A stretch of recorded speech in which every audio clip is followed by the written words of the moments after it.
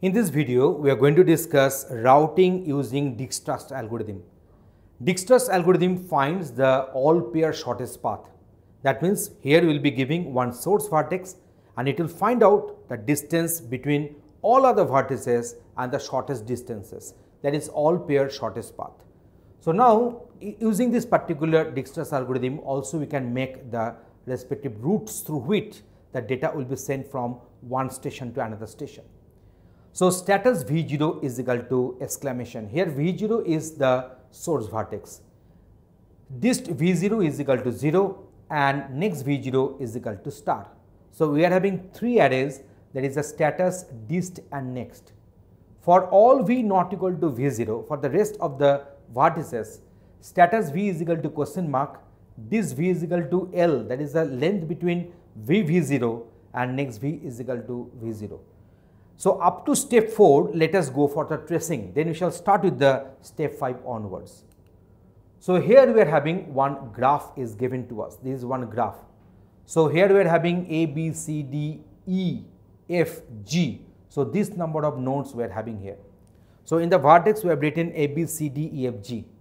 So now see what we are doing, we are considering A0 as the V0, that is the source vertex.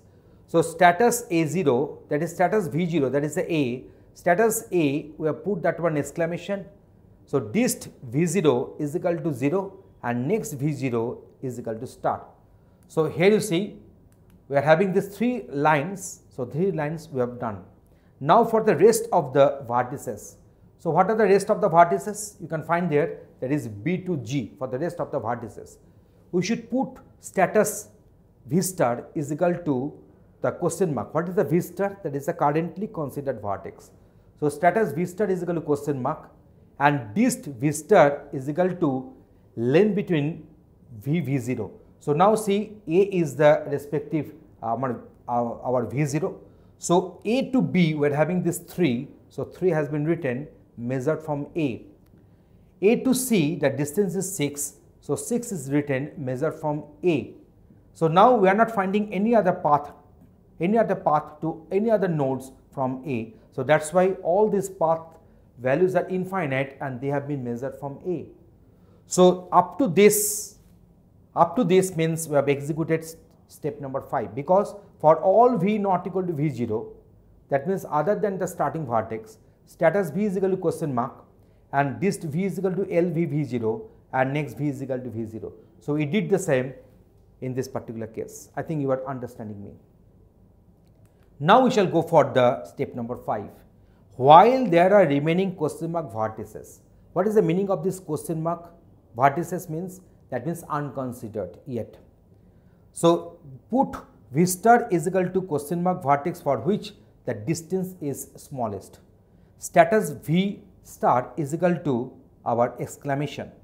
For each remaining question mark vertex V, if dist V is greater than dist V star plus L V star V, then dist V is equal to dist V star plus L V star V and next V is equal to V star. So that is the process which will be repeated until we are not having any kind of question mark vertices. When the question mark vertices are there, that means this interrogation symbol, that means that unconsidered vertex, then this while body will be executing, this while construct will be executing. So let us explain it using this particular case study. So see here, here you see for all these respective vertices, which is the minimum one. So 0 it is already considered. So consider this question mark vertices in the status array. So we are having this 3, 6 and infinity. What is the minimum value? 3. So that very vertex will be considered now. So question mark has been replaced by this exclamation which we had here. We are having, that is status V star is equal to question mark. And now what we are doing, so now this is the 3 is there, this is the 3. So that means from A to B to reach I require 3 here.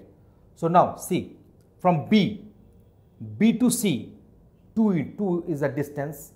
So 2 plus 3, that is 5, but here we have written 6.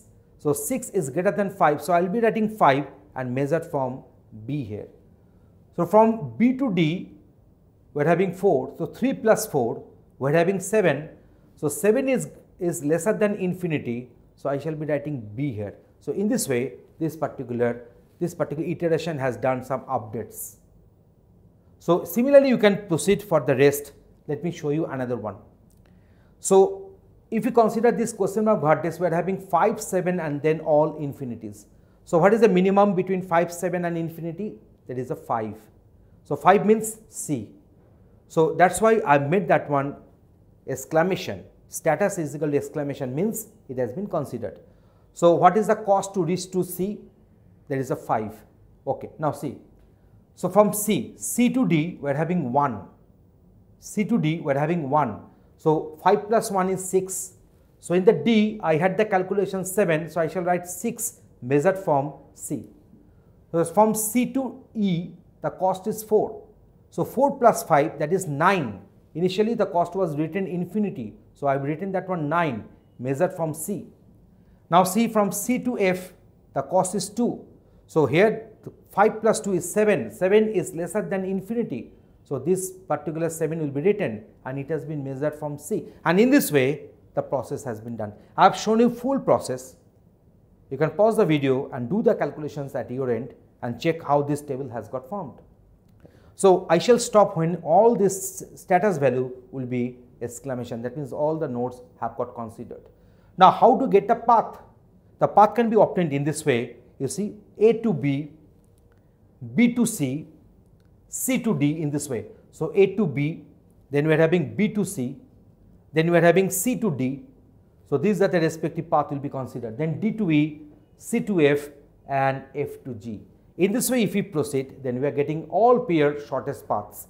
And in this way we can also construct our respective routing table. So now consider that these nodes are occupied by some bridges or some routers. So routing table will be constructed for each one of them, and how the table can be constructed, we have discussed that one in this respective example.